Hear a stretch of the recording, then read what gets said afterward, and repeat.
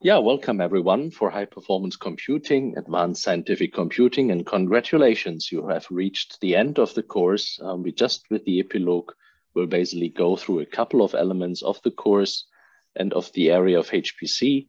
Of course, we will quickly reflect what we had the last time for our YouTube watchers. We looked a little bit into terrestrial systems as another application field of HPC. Where lots of different physical processes are actually there. And we can imagine the complexity of all of this, so that with real physical equations, we have no chance at all to do this directly. So we have to simplify the reality much more with mathematical models. And even then, we don't find closed form solution. We cannot simulate everything. We still have to simplify the mathematical model, coming to numerical methods, numerical approximation of the reality. And we have seen that PDEs play an important role of all of this different physics. PDEs, in terms of partial differential equations, are important for change over times of multiple variables that we found in all of the equations, which is one of the difference to ordinary differential equations you probably already know.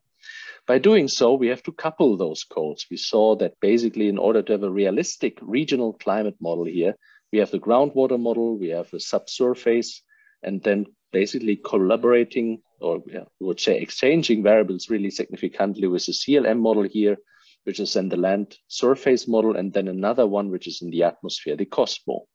And by coupling all of these, you have lots of different physical variables to exchange the status over time. Still, you would do an iterative approach that we already had in our assignment, for instance, with the water, the same way here, but you have another, let's say, application that we call the coupler, which is here in OASIS 3 coupler, that is responsible for exchanging then the variables with MPI to all of these different applications. Of course, they also have to be instrumented for this because they can run standalone.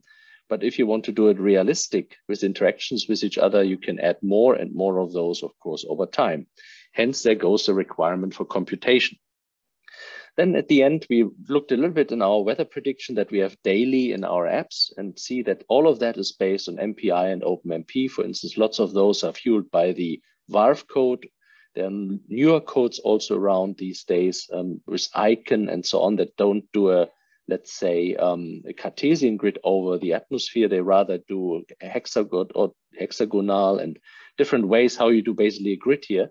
But in the end, the key message remains that all the elements you learned in the first part of the course, really, like domain decomposition, MPI, Harlow regions, OpenMP, all of this is basically reused in these different codes. Interesting enough, the NWP community is really based on Fortran, so still an interesting programming language. But let us close the course now with the epilogue. This is really just an informal lecture. I think here the idea is really think about the mindset now of all of you as participants, and maybe also the YouTube community. There are lots of job offers on the market. We will review this in LinkedIn very briefly. Really how you can turn now all what you learned also into action and getting a job very easily. I think HPC experts are always wanted. They're rare because it's quite complex material and complex technology. And hence, there's lots of jobs usually around. Then the skill set, of course, thinking about what you learned can be applied also maybe to PhD positions or master's thesis topics that we have in HPC, also combined, of course, with different areas of physics or even machine and deep learning, like you have seen Rocco, for instance, in his PhD studies, or Shadi maybe in the health domain, or Reza in CFD. You can go on and go on. These are all opportunities here. Then from the tool set, really, there's parallel programming tools. You can always go to the next level. We are already doing lots of quantum computing in our research group. We have lots of publications around this. 2 PhDs that working just on quantum annealing. So this is the next iteration of parallel computing of another area. So you see there also the tools that you basically acquired now. You can also transform partly to different areas and actually new future areas to study. So I want to just close a little bit with high performance computing on another perspective, not on a lecture to lecture base, give you some further readings. Of course, here the call for bachelor, master thesis and PhD thesis, let me know. A small advertise for the cloud computing course in the fall 2022, where many of you have already, let's say, the basic knowledge, which helps really going quicker in this cloud computing course, things like parallelization and so on. The understanding the difference between CPU and GPU is also there.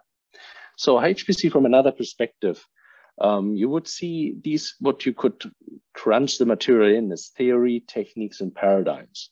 So theory, what you learned were parallel algorithm, really breaking a big problem into smaller pieces in order to do a speed up, right? We have seen some formulas around this. Adding cores means we want to form some speed up, and I have to always be aware that I have this weak and strong scaling, right? If you remember, these were driven by different laws, Amdahl's laws and Gustafson's law, right? Because if you don't have a good scaling, you don't want to have a speed up, right? So, and you don't want to parallelize them. So it's all in a way connected in the theoretical elements. And some forms of theory were also now basically just in the last lecture, for example, again, with numerical approximation, PDE solvers, these are based on known physical laws, numerical methods that also Reza was presenting already in CFD. And I just added here a little bit terrestrial systems. These are theories which are not really going very quickly. So they are there to stay no matter where you go. In different application fields, you will face these theories. Then techniques also remain. So you have something like message passing interfaces, the de facto standard in parallel computing, of course, augmented with OpenMP and hybrid programming, as you know, for shared memory, although this has, of course, massive limits. But combining it then with MPI to go distributed memory is, of course, then scalable. In order to achieve, however, the perfect scaling, you have noticed the network communication and I/O also plays into the game with, concurrency and concurrent access to files.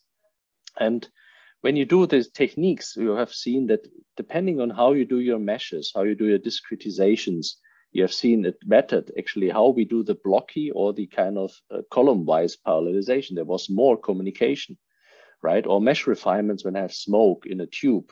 Basically, the smoke will go forward time step by time step. So here and there, I can refine my mesh and not waste computing on areas where there's no smoke anymore. So lots of these techniques, of course, play a role in many different physics in many different areas.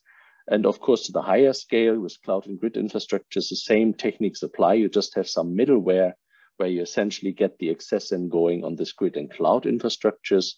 And then the key discipline and techniques is really the coupling of all of this that we've seen, the CFD simulations that maybe wants to bridge, the measurements that we have really on the different, let's say, laboratories that we have, let's say water, and then you compute this in the computer and want to have the real, let's say, water flow approximated as best as possible. And for this, also the Fita Elementum method that we have seen in the car crashes and so on, and also by Reza, are also significant techniques for lots of ways of physics, for instance, understanding glacier carving and so on. So paradigms is also a part which hugely remains. There will be always a distinction between high throughput computing, very nicely independent computing, we said in the past, embarrassingly parallel computing, where just the throughput matters of data. By high performance computing, you learned, we talk a little bit different in the terms of network interactions, right? So InfiniBand, the high interconnectivity, of course, is play a key central role here. You cannot run numerical weather prediction in a high throughput computing manner.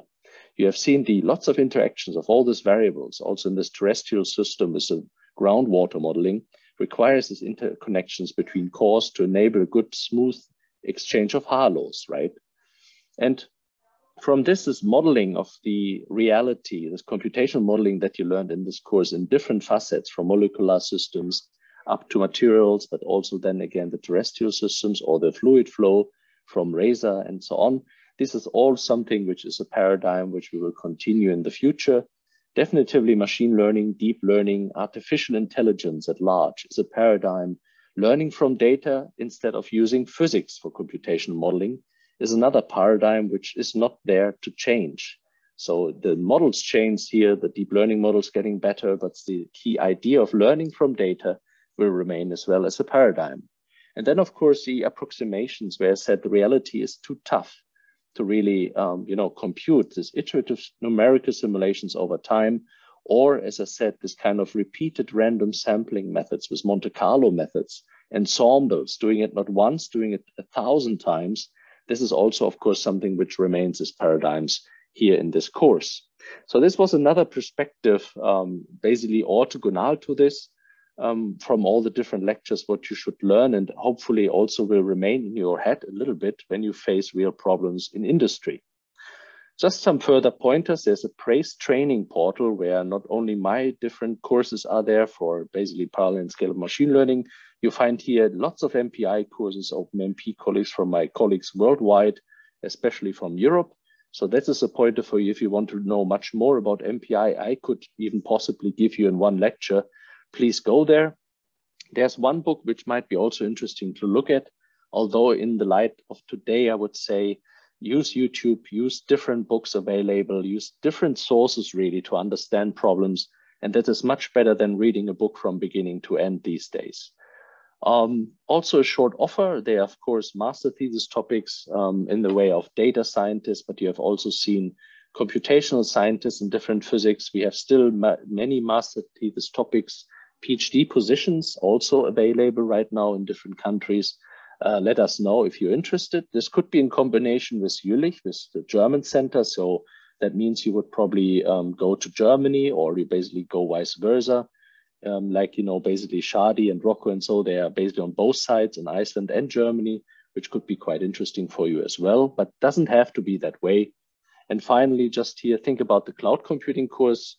I think many of you, it's a little bit self-marketing, but I think many of you have now know the difference between GPUs and CPUs. Parallelization is a huge, let's say, winner of all of this. And the cloud computing course is very similar in this regard. We go a little bit to more machine learning and a little bit more high level. So we don't compute C anymore. We will be using Python scripts here and there in cloud systems and using Apache and basically different big data stacks for analytics and so on. And we'll basically leave a little bit the lower level that we had here in the HPC course. Some of you know that already. They have already taken the class last year. And basically the modus operandi, how we do the course, this is walkthroughs and so on, is actually very similar like this course. Finally, I would say I have a big team behind me, not only my PhD students, which support me strongly every single day. Of course, with the management and HI, Matthias Bog, Helmut Neukirchen, Christian, Oliver Peter Paulsen, all of those are really good professors I work with, also in AI, with Thomas Philipp Runarsson, Stein. Now I also should mention Hafstein, we are also good colleagues. He is a new assistant professor, but very nice. And of course, we should not forget there are several people doing also the U-turn cluster here that you see, basically that you are working with. Unfortunately, these both have already left, so they're not anymore there. They're just one started at North nowadays. So basically they're not anymore there, but we have others that also, of course, support us on the systems. While you did your quiz, some have noticed I put in this video that's quite nice. Unfortunately, it ends at 2013 because there was a supercomputing conference where we had essentially this video created for, and it would be nice to have a new video from this. So I would also stimulate the community to really do this. So that's all what I wanted to leave here for this recording. Thank you very much for being part of this course. And this course will be repeated, of course, next year with some changes here and there in the slides, of course. See you then.